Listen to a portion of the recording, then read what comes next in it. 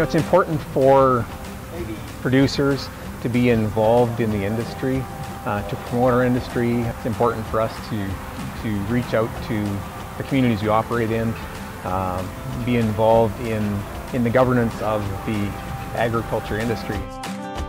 I got introduced to Alberta Canola to see the things that they do, where our money is spent, the levy money, and I got a better appreciation for the whole industry. As it's not just something that we grow as a crop, it's a real industry. It helped me realize that there's a lot of work going on behind the scenes that I didn't even realize where my dollars were going and how they were getting used. So.